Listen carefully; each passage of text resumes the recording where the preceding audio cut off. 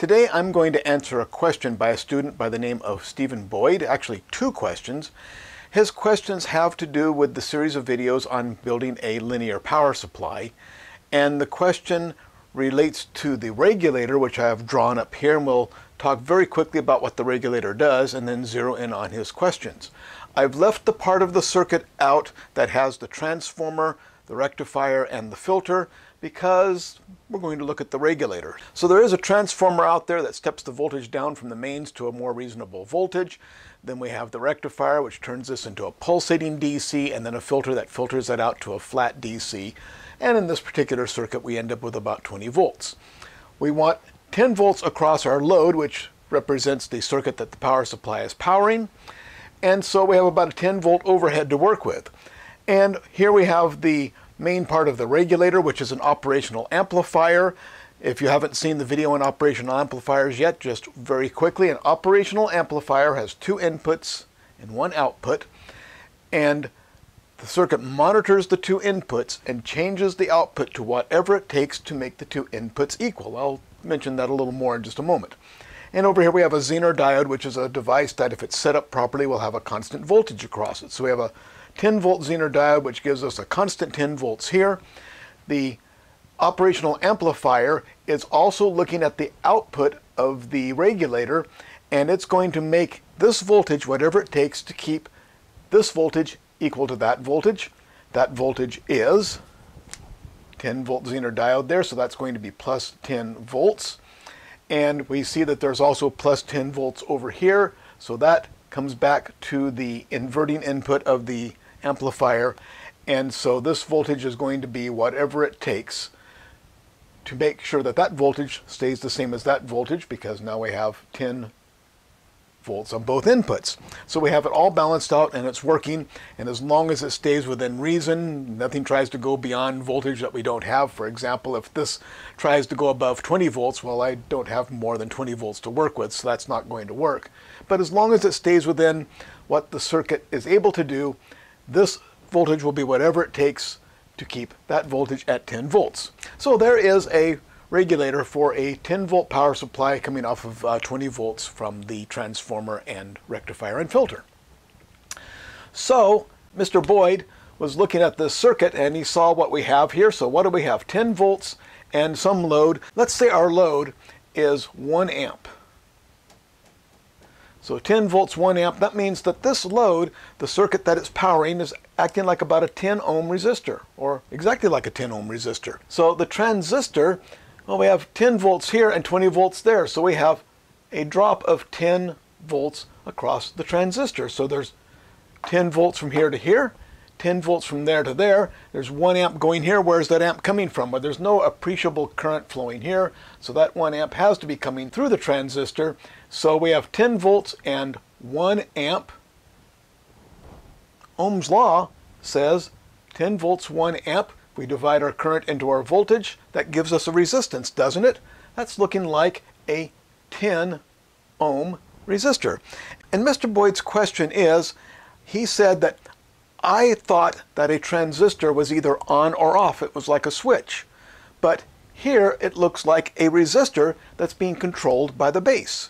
And, well, this transistor is acting like a resistor that's controlled at the base. You've got it exactly right there. If someone told you that transistors are simply a switch, they misled you, because yes, I can use this as a switch. If I put it all the way into saturation, which means I have raised this voltage to the point where raising it any more will not increase the current, it's fully on, it looks like a closed switch. If I reduce this voltage to the point where reducing it no longer reduces the current, I've put it in a condition called cutoff. Basically, it's an open switch. So yes, transistors are used as switches all the time by putting them all the way into saturation or all the way into cutoff and never working them in between. But here we are working the transistor in between those points.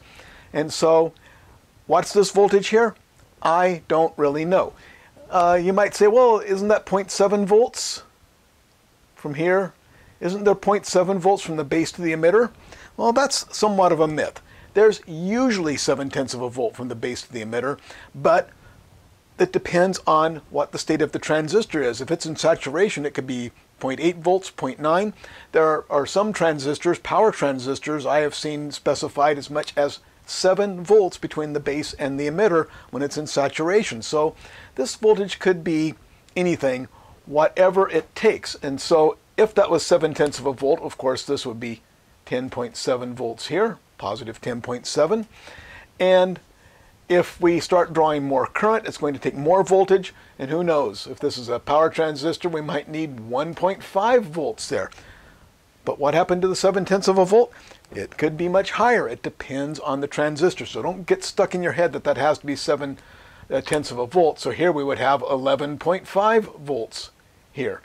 And I don't really much care because this is going to make it whatever it takes to balance the circuit out. So I don't worry about it. Don't even think about it. So let's just get rid of that. So there's how the circuit works. Just to see how the controlling works, let's say that this is something like a transceiver. So it's a radio that both receives and transmits. Right now it's in receive mode, so it's taking 1 amp. Now I'm going to go into transmit mode. I key the button on the microphone. That puts it in transmit mode. Now it needs more power, so let's say that jumps up to 2 amps. So the current doubled. That means that the resistance that the load is presenting to the circuit has dropped to 5 ohms. And of course this is going to try to drop in voltage. I'm not going to do the numbers. It's going to come down to what? Try to go up down to about 7 volts, but I'm not going to calculate that out. I'm just going to show what it does, because as soon as this voltage drops, that means this voltage here drops. The op amp senses that, kicks this voltage up, brings that back up until it's back at 10 volts. So we have 10 volts and 5 ohms here. That means that this had to drop down to 5 ohms also.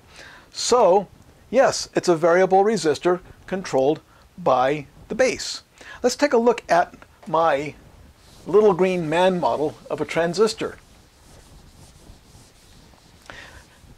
This is based on the hybrid model, and so let's take a look at what it is. We have a current meter here, another current meter here,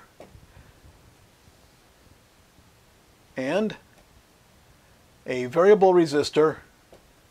And there's our ground. This is the base, this is the collector, this is the emitter.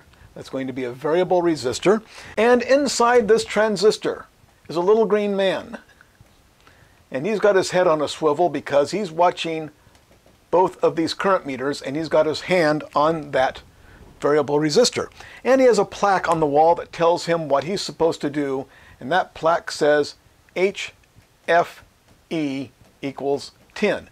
HFE is the hybrid parameter forward biased common emitter circuit, and the HFE tells us the ratio of base current to collector current. So what this says is if I put in 1 milliamp on the base, I'm going to get 10 milliamps on the collector. So that means I have a base to emitter current ratio of 10. And of course then if I double this to 2 milliamps, this is going to double to 20 milliamps. So that's what the circuit does. So how does it work? Well, we have our little green man in there who's watching these current meters, and he sees 1 milliamp here. He adjusts this resistance until he sees 10 milliamps there. Now what's the voltage here? I don't know. There, I don't know.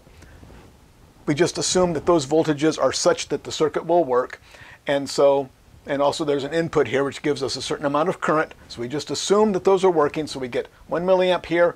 He adjusts that resistance until he sees 10 milliamps. If this increases to 2 milliamps, he cranks that resistor down in resistance until he sees 20 milliamps.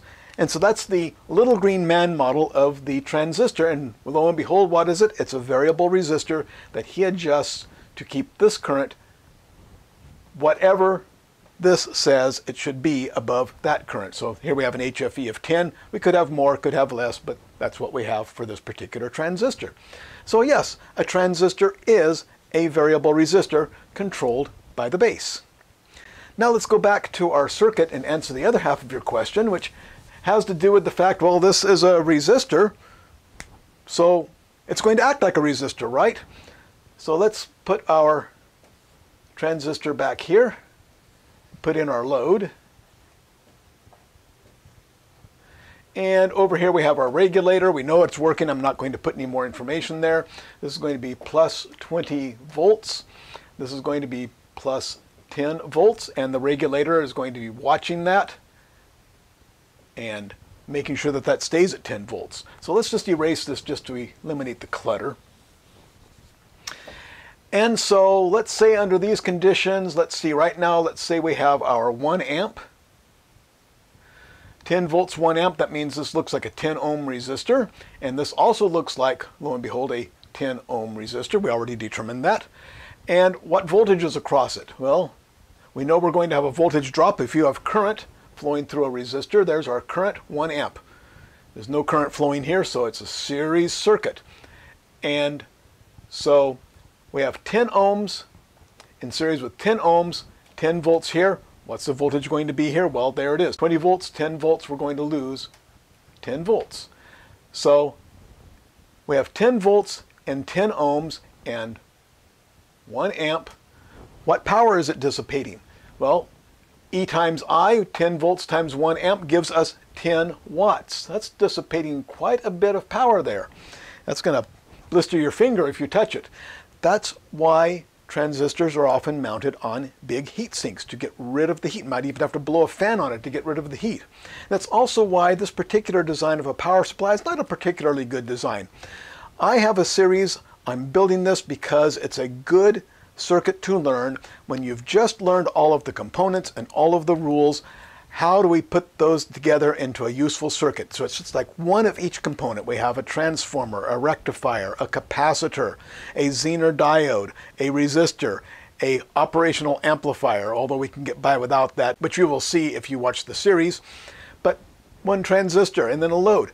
One component each stringing onto the other to make a useful circuit. So it's a very useful circuit to learn as an exercise in how components go together. And if you don't have a lot of current, it's a useful circuit to regulate voltage. But as soon as you need any kind of current, you're going to get too much heat off of this transistor to be useful. Yes, they do make linear power supplies. I have a couple of them, and they start out with a huge transformer because we first have to step down our voltage to something reasonable. We have 20 volts here. What if we put in the mains voltage? Let's just say it's 100 volts. Okay, now what's happening here? 10 volts, 100 volts, now this is 90 volts, and now we are dissipating 90 watts. Holy cow. So we've got to get that voltage down. So we get a big chunk of iron with copper wrapped around it called a transformer, step that down to something more reasonable, and get that down to 20 volts in this particular case. And then we still have, now we're back to 10 volts and 10 watts, but that's still a lot of heat to get rid of. So now we have that big aluminum heat sink to get rid of the heat. So when you're dealing with a lot of current, a linear power supply is probably not your best choice. We would use a switching power supply, in which case we do use this as a switch. We're going to take that transistor, we're going to switch it all the way on, put it into saturation, which means it looks like a closed switch. So how much resistance does it have? Essentially 0 ohms. So how much power is it dissipating? Well, I squared R, so 2 times 1 is 2 times 0 is 0, no power. So when it's fully on, there's no power. But then again, we've got our full 20 volts out here. But we'll deal with that in a moment. Now we switch it off. We do this 1,000 times, 10,000 times a second, depending on the supply. So we switch it off. Now this is a open circuit, and we've got our full 10 volts across there, but there's 0 current because it's now an open circuit. So 10 volts, 0 amps, 10 times 0 is 0, so it's still no power dissipating, but of course this is now 0 volts. So this voltage is going 20 volts, 0 volts, 20 volts, 0 volts, 1,000 times a second. So we need to put a filter out here, but then we have a regular nice steady voltage over here. So that's the idea of a switching power supply. Turn the transistor all the way on and all the way off, so it's always either a short circuit or an open circuit, so it's not dissipating much heat, and then it makes a practical power supply. So if you go and pick up a power supply and it's pretty small and you look, 12 volts, 1 amp, and it's very tiny and very lightweight, you can bet it's a switching power supply. But if you pick up another power supply and it's fairly big and fairly heavy and it says the same rating, 12 volts, 1 amp, you probably have a linear power supply. A little unusual, but they do make them.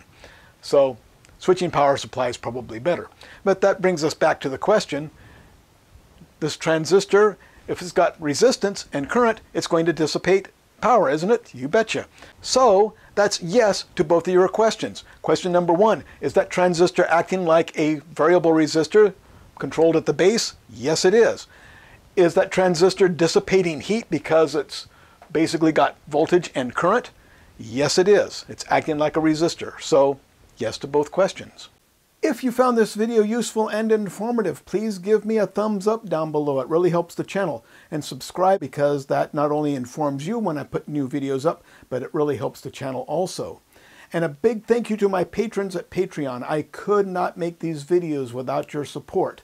If you want to help me put these videos online and keep real vocational education free at vocademy.net, you can go to patreon.com/join/vocademy and pledge your support. And again, a big thank you to my patrons who make this possible, and a big thank you to everyone for watching.